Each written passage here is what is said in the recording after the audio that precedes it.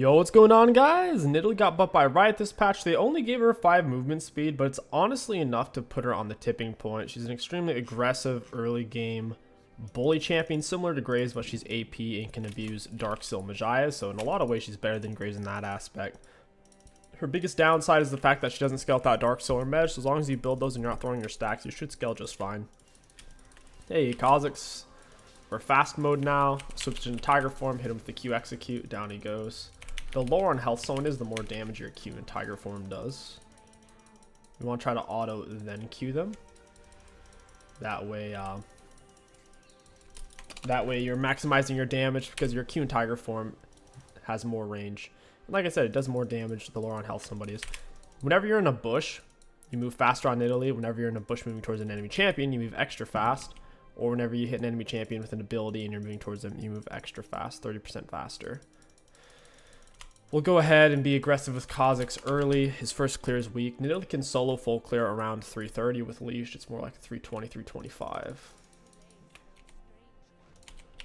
Get that spear toss in. Auto into Q. If you want to swap back into human form to Kai, auto Q. Auto into Q, very nice. So we see exactly where Kha'Zix is. Nice. So what we want to do is invade and kill him, which is exactly what we're going to do. I'm not even going to play for blue buff here. We don't really need it. You can just go ahead and do a full clear, but if you know you can solo the enemy jungler, looking for the invade feels nice. Kha'Zix doesn't farm the fastest or the healthiest. Setting up an invade on him is pretty easy.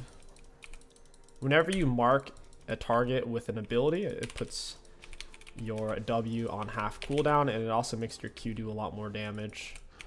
That's why you're constantly swapping in and out. Get that big juice in. Go and smite him down, and we'll look for the invade here. Heal ourselves. You don't actually move any faster in Cougar form. We're missing a lot of health. We didn't actually take a potion here. This must be warded. He's acting weird. Yeah, it must be on a ward. Alright, I'm out. It's kind of funny that they did that. He's looking for something now.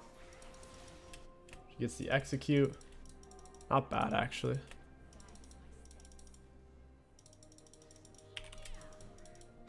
Hey, friend. W into EQ. Got it. Feels bad for him. He's in a rough spot now. QEW.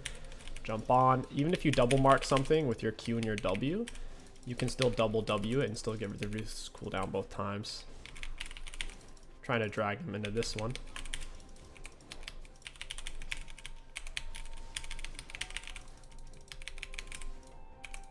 Alright, we're out of here. We got to go for Scuttle. I'm very low. Very low indeed. Heal ourselves, swap back, WE, auto Q. We can do another W since I already marked it. With another ability. It's not good to blind face check stuff. So getting your trap down for some vision in bush is good. If you hit something with your Q, it gives you vision as well, but you have to land it. Auto into Q. Alright, I'll trade damage. It's fine. I have to reset anyway, so I don't mind getting a Dark Harvest stack. I'm sitting on a lot of gold. Once you have enough gold for tier 2 boots Darksil or just boots Darksil, it's usually when you want to buy. That's exactly what I'm going to do. Grab boots, grab this. Night Harvest is typically what you want. I would have bought a control word if I could have afforded it. Relentless Hunter gives you a lot more tempo than Treasure Hunter in a lot of ways, especially if you have easy ganks on the map, which I think I do. I think all my ganks are pretty easy this game. Want to get that sweet, sweet max range. Ooh, hey, Kha'Zix. He doesn't really have the items for this. And the EQ. Yeah, he's a goner. Nice. I'm glad Thresh didn't try to take the kill. Go ahead and heal ourselves for the extra attack speed. They're probably rotating over here, so what we want to do is get a trap down so we can see. Oh, this is up. No way. Also, you're going to smite it early to get extra damage from Q. sick. We're going to E then Q. You always pretty much Q last in Tiger form because you want the enemies to be as low as possible. Let's see if he comes over here. He may just go top side. We'll make sure. We know where he's at. He might just hop over the wall, but depending on what he's thinking, he would go for Grunt first to do a proper full clear. Auto into Q.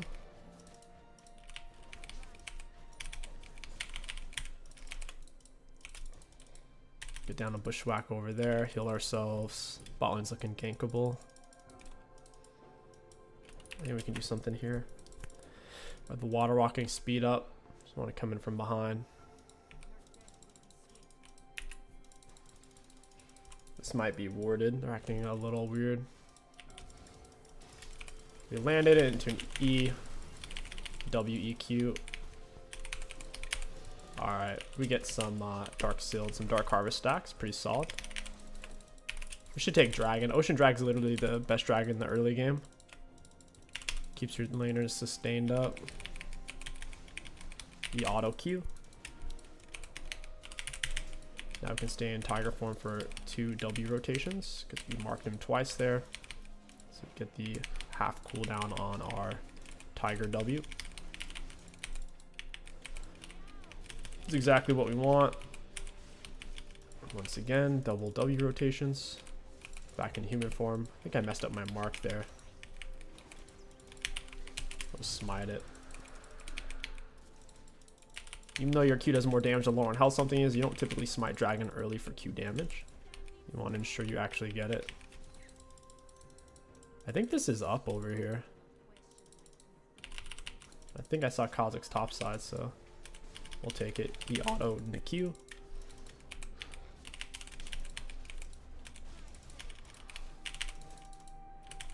Another W. Alright, we'll go bot. I think we can do it without our AD carries. We'll see. Maybe not. Got it. It's fine. We'll just split the map bot side. We'll give up our top side camps. Not a huge deal. You generally want to give up your top side for bot side since bot lane playing for drags is so much more important anyways, even on a champ like Nidalee. Your scaling's fine as long as you have Dark Seal or Mesh. Similar to an Evelynn in that aspect, but she has way better invades and ganks than Evelynn early on. She has ranged autos and obviously you have dashes that Evelynn does not have.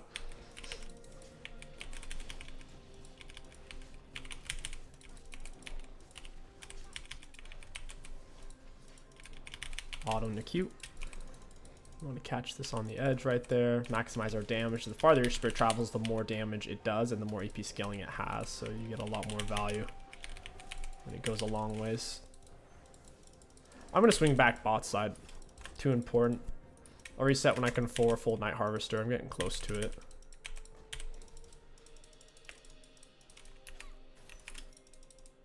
Not sure where Ka's at. He's a little bit scary at this point.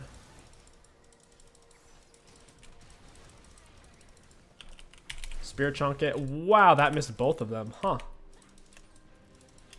Not expecting that. Got it on the Jinx. We're gonna get him with a Q. Oof. Well played to the Thresh. He stalled that out for a long time. Turret's getting pretty low. Kha'Zix is top side. Both of them die bot side. I keep healing myself. Your heal is also an attack speed steroid. I'm just so low on health I kind of need it versus the MF getting it just for attack speed. Stay for this plate, look for the reset. I'm pretty close to Night Harvester. I mean, we can pick up tier 2 boots or maybe even an early Mesh though. It's fine.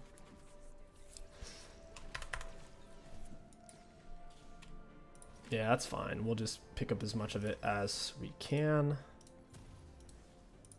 I'll even go for Sork Shoes here. Going double flat magic penetration when your head is super strong, so you could go for Sork Shoes and then Shadow Flame second full item. Rocket Belt is good on Nidalee. Night Harvester is easier to use because you don't have to think about it as much. Night Harvester is better for most players. What's nice about Rocket Belt is it does give you some magic penetration, which helps out a lot with shredding squishies and whatnot. We'll just leave it. Get down a trap into a Q. WE auto Q. We'll line it up here. Lands for free. Took a lot of damage for that. Didn't really see where Kha'Zix was. There he is. Surprised the Jinx is kind of staying on that. She's gonna end up getting herself killed. Auto into Q. She's crazy for staying like this. She can't really do it safely at all. I'm gonna hover for the drag. Need to keep MF alive. She has shutdown gold. Auto into Q, drop the W, heal myself. We're gonna smite her, go to the bush for movement speed.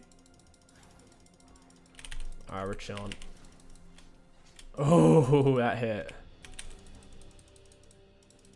Alright, we're good to go. I guess Orianna's camping the wall. She's gonna end up getting herself in some trouble. Yeah, she is in trouble. I smited her to make sure I got the assist and Dark Harvest stat. Got the Dark Seal stack as well off that. Oof. Do a lot of damage from that. We'll take drag. I haven't been farming much lately, mainly just kind of cheese camping bot. I'm at 9 Dark Seal stacks, so it has been panning out. Auto into Q. Whenever you land an ability in human form, it will immediately take your cougar form off cooldown, so you don't have to worry about not being able to swap back into cougar form as long as you land your Q or your W.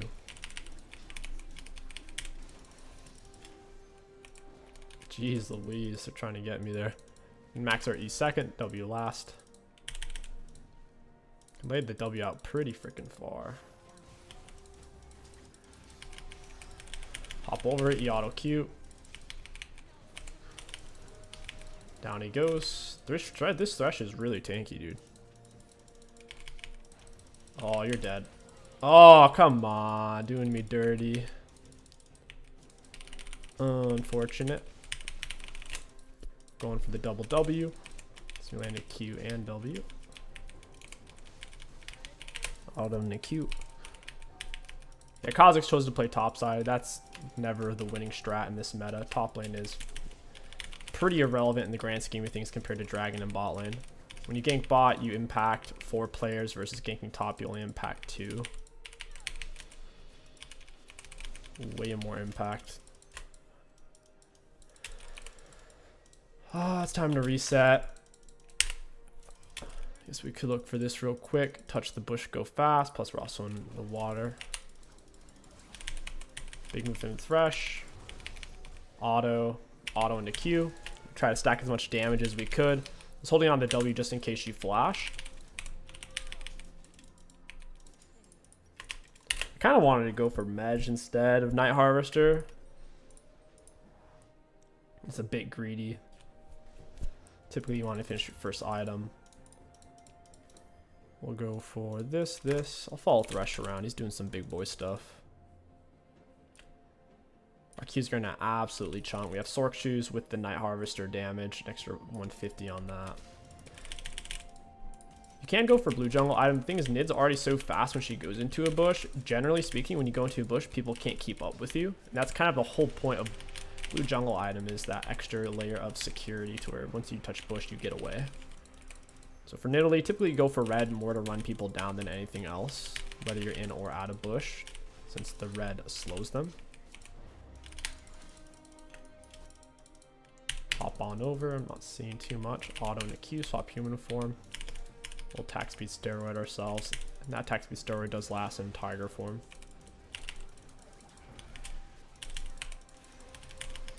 Got it. Auto into Q. Yeah, that Night Harvester chunks. Goodbye, Nautilus.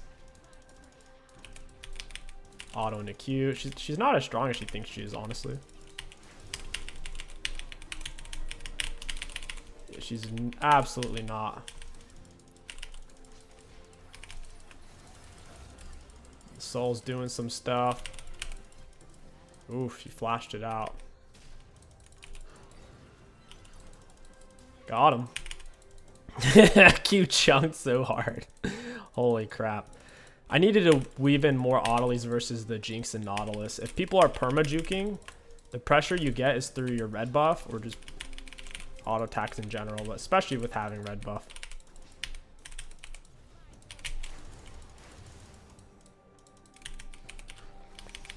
I'm gonna go back over. I was gonna just flick him with my auto. I think that would have killed since that Dark Harvest and red buff. Well played from the Thresh, auto EQ. Teammates threw their shutdown gold. I'm the only one on my team with shutdown gold. So even though we have way more kills than the enemy team right now, it only means so much. The enemies aren't that far behind in gold at the moment due to those shutdowns.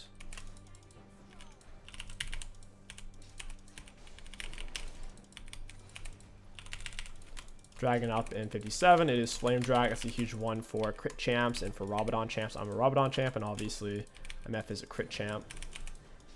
You get the most value out of it. Tanks and bruisers get the least because tanks and bruisers generally don't have crit and they don't have really Rabadon style build paths.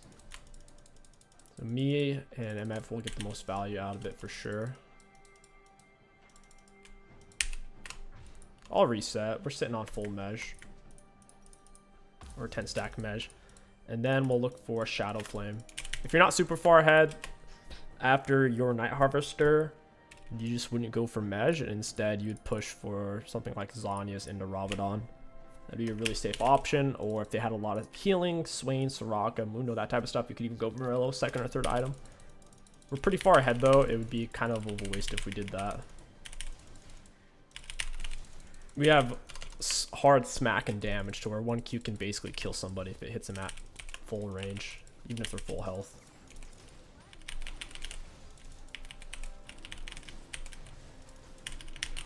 Just gotta stay alive. You never want to die on a perma tempo champ like Nidalee or Evelyn. Dying is a big no-no. Big no-no. Even you may say, oh, that's so obvious. Why are you saying something that obvious? Well, it's not, because if let's say you can go and you know you're going to get 2 or 3 kills and then you're going to die, that's not worth it, because you lose the mesh and they get 1,000 gold. Even if you're going to go in and get 4 kills, unless your team can basically end off of it, it's still not worth. Oh, oh, there it is. Got him with the smite auto. Couldn't quite get him with the Q there. Oof, Jinx. I should probably lay my Herald. I'm trolling. When you're in combat with champs or getting hit by a turret, it won't let you. Hey, Nautilus. Oof, missed. Get him with an E. Back up. I actually missed my E there. Got him with a Q, though. Why am I taking turret? It must have been my red jungle. I'm still burning people. I need to get in there a bit. That's big. I missed. No, I missed. Got her with the red jungle item slow. Still missed my spear. Feels bad. I say we bug her off here. I'm out of mana. I don't have mana. Oof. I gotta jump out.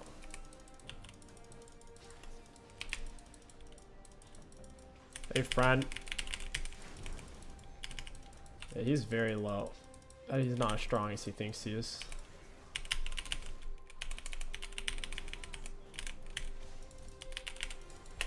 Got some of his camps. I'm happy with that. Go ahead and heal the Thresh. Thresh is trying to set it up for us. I don't really have that much magic. I'm only at 12 stack.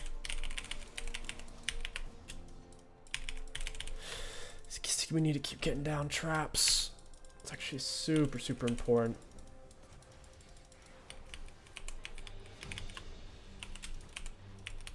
Auto into Q. And I hit it, but it's not a kill. Dang. We'll go ahead and take this stuff over here. Let's take these. Man, this happens a lot on Nidalee, where in your head the game kind of stalls out because it takes time to poke people out. And sometimes your teammates just kind of go in, start doing some stuff. Got him with my Dark Harvest.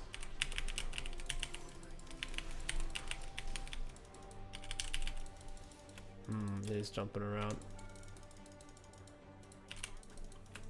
Oof, he gets away. You're dead. Oh, he had Maw, because I had red jungle item burn plus Dark Harvest plus my Night Harvester there. I think that's game though. What a fun game, man. Hit the Nidalee, or I mean the Orianna. Everybody's Nidalee this game. The auto Q, W auto Q.